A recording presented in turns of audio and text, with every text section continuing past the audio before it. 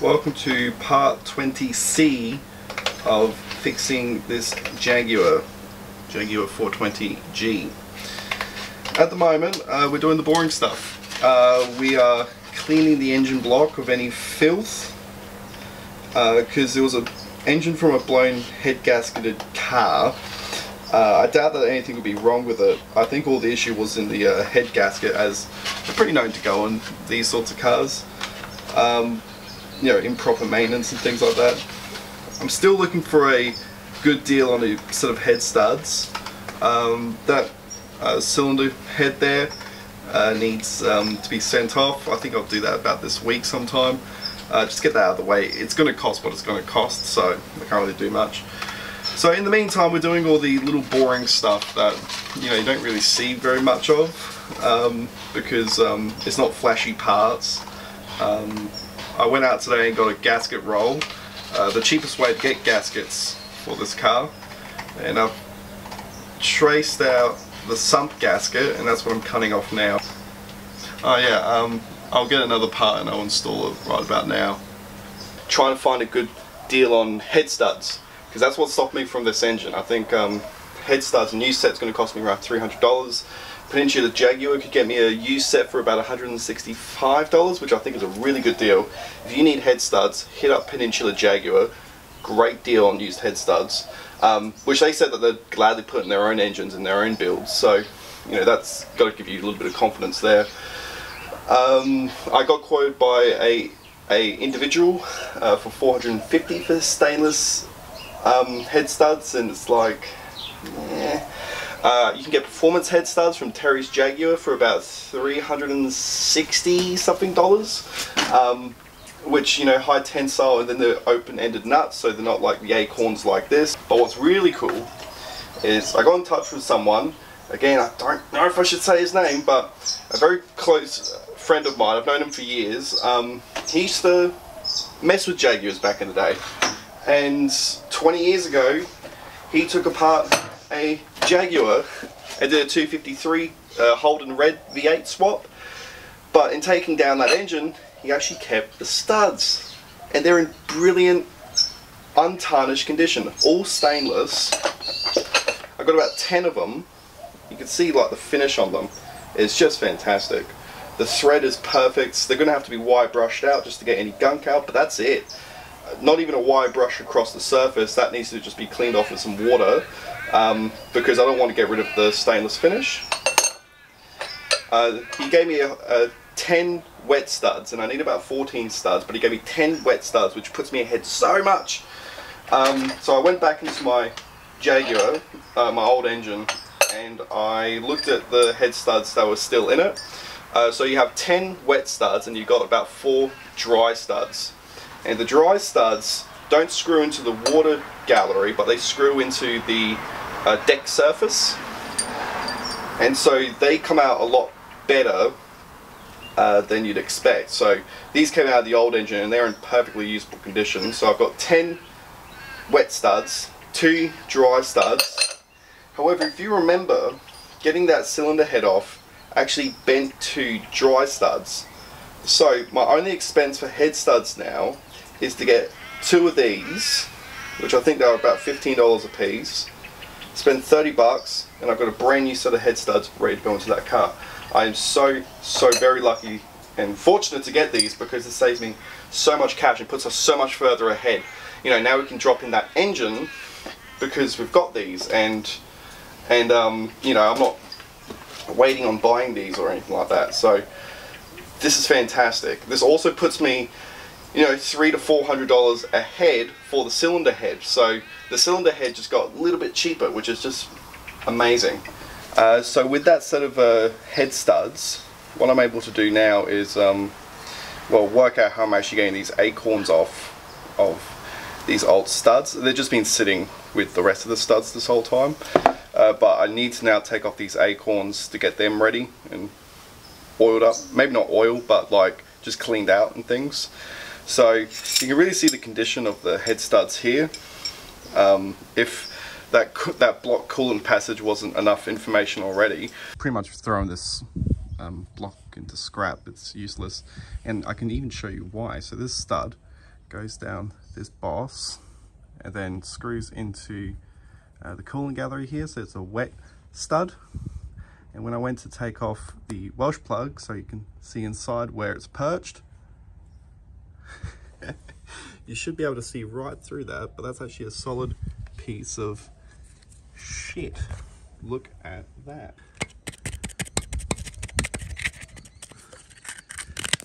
This engine was fucking toast.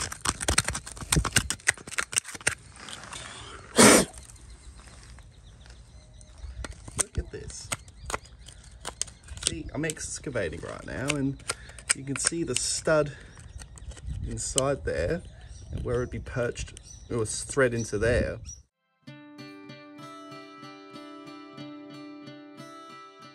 But you can see how this snaps off, where this one is what it looks like it should be. Fortunately, these are stainless studs, so it shouldn't be an issue anymore. 2 blocks of wood, clamp it down. Now this won't be enough to hold the stud. So what I additionally have to do, lock down those vice grips. We got that in place.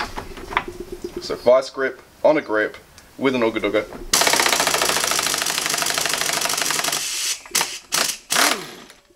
And there we go. I couldn't get that off before, but if this didn't work though, that's when we'd do the last resort of using heat in combination of this. So I'm going to keep going and get these two off as well. I decided to pop the welsh plugs off of this engine, and I found that there is a little bit of schmuck in there as per standard, but it's actually nowhere near as bad as the last engine. It makes me feel like that this engine was no longer a luxury but was a requirement, since how bad that engine is. So what I've done is I've taped up the top of the block, get all this shit out of the coolant galleries, just blast it. I've got all these welsh plugs out. I've got a new set of welsh plugs to pop back into it.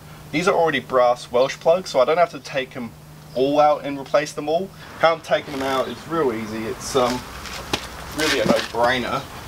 Start this one. Just knock them out. And you get some pliers and you just grab them out. These are all really good. There's about 9 welsh plugs in total. Their size is 1 5/8. There we go, just like that. All the welsh plugs are out. When we put them back in, we'll have to prep this surface here with some sandpaper, get some red sealant, pop them back in with a socket, job's done. Anyway, we're going to keep moving on. So I'm going to pop a photo on screen. You can see the amount of debris that's built up in this engine, and this is a good engine. Like, this is a really good threads. Nothing's going to be wrong with this. But you can see, even on a healthy engine, just how much can be in there. So we can start blasting. As if that's going to help.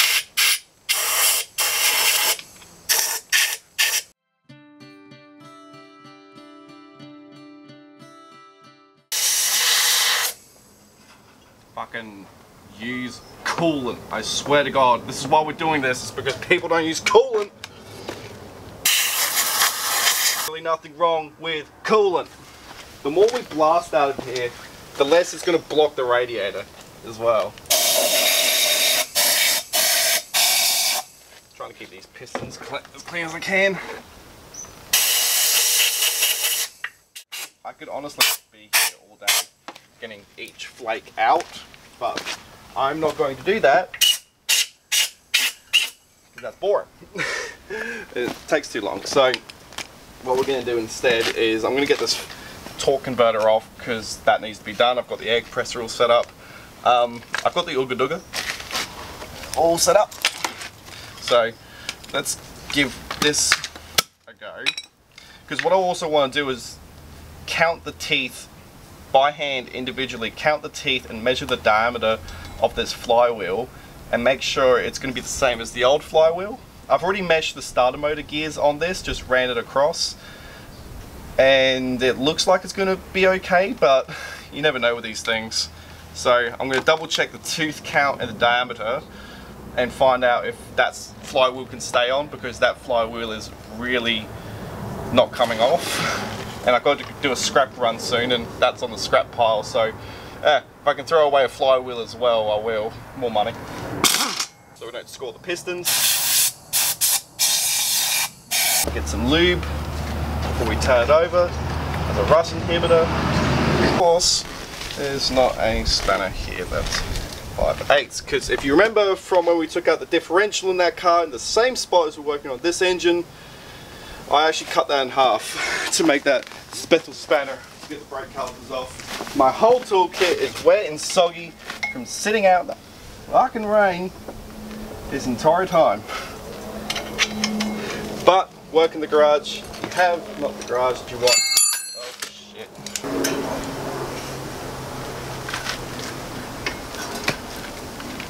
There we go. I'll be back with you when I get this off and give you my count and diagnostics of what this is and if it matches.